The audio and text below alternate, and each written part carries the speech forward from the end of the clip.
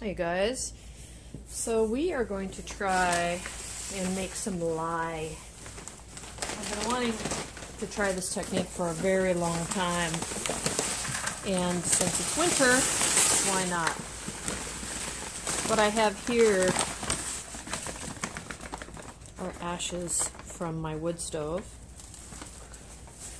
the bulk of which are hardwood ashes, although there are softwood ashes in here as well, and some charcoal and stuff, and a piece of metal apparently. There's several different techniques and different ways to do this.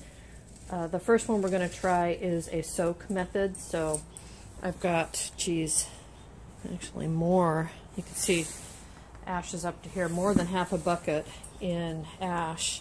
So let's put some water on this and see how much we can get in. I think I'd like to do half ash, half water. So, this is light, so I'm sure it's going to get down. But we're going to soak this for several days, and then we will remove the water from it and see how strong it is using a variety of old techniques. So eventually I'd like to make some soap from it. So this is the first step in making soap, is getting lye. The second step is getting fat, and we've been collecting fat all year. Tallow from beef and lard from pork. So yeah, let's add some water. So the preferred kind of water to use for this is rainwater, and I've got this rain barrel hooked up to one of my gutters. Comes down, fills the barrel, and it has an attachment on the back. You see that tube right there, so when the water gets too high, it'll go down the tube and go into the regular gutter, which goes into my drain field. So we're going to utilize rainwater. It's the best for making soap. I think it's pretty darn good for leaching as well, since the only chemicals it has in it is whatever is coming from the skies, which is probably more than I care to think about. But we'll fill that up, dump it in here, fill it up, dump it in here, fill it up, dump it in here. And we'll do that until it's full. So while that's filling, I have another rainwater container that I've gathered. Oh, jeez, it's frozen. I already took some ice off. It's freezing last night, but slowly but surely, we'll get it filled.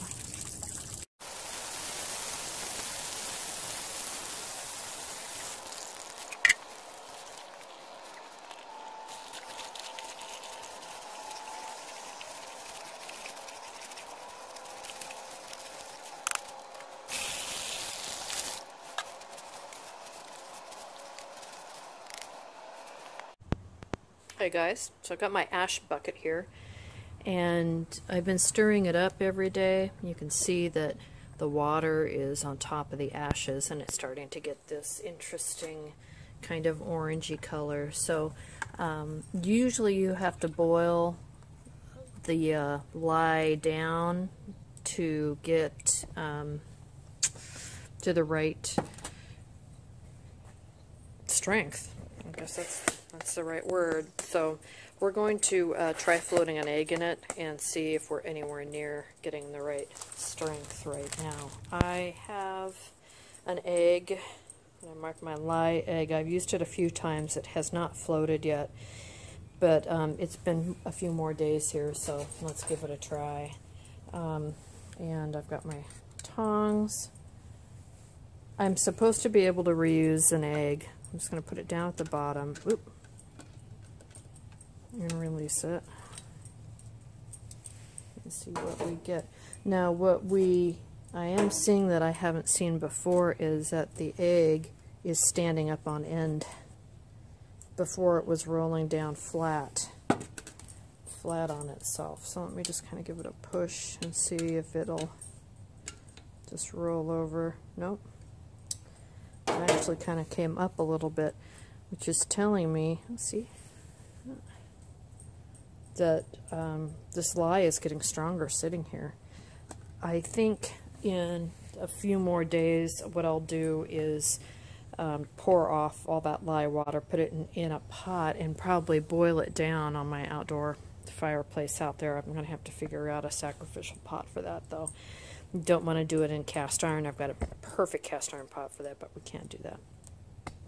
So, anyway, we do progresseth with the lye, and again, this is will be potassium hydrochloride, or KOH, not sodium, but potassium hydroxide, excuse me, not sodium hydroxide. So this is the weaker lye solution, but it will still make a darn good farm soap, like a paste soap, or a perfect liquid soap. But we'll get to that. So I put this back in here. You can see it stirs up the ashes a little bit, doesn't it? And then I will wash my egg and put it back in the fridge, and we'll test this again in a little while. And yeah, I know I should have gloves on, but so far so good. I've done this mess with lye for years and haven't burned my hands yet. Now my eyes are a different story. I do have coverings on my eyes and my head. So, okay, see you guys. Hi, you guys. So this lye solution has been sitting in the bucket now for a couple weeks, and I've been coming out and just stirring it up each day.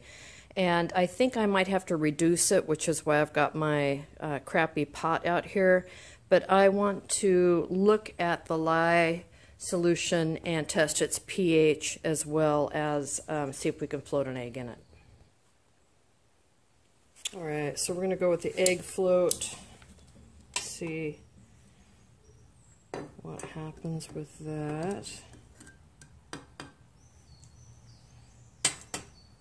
And this is about what happened last time. The egg seems to try to want to go up, tip up on its own, but it's actually still touching the bottom. I know in the camera it may not quite look like that, but it is. So that is supposed to be one way to tell if a solution is thick enough. And the other thing is apparently pH should be between 13 and 14 to be strong enough to make soap. Let's see here.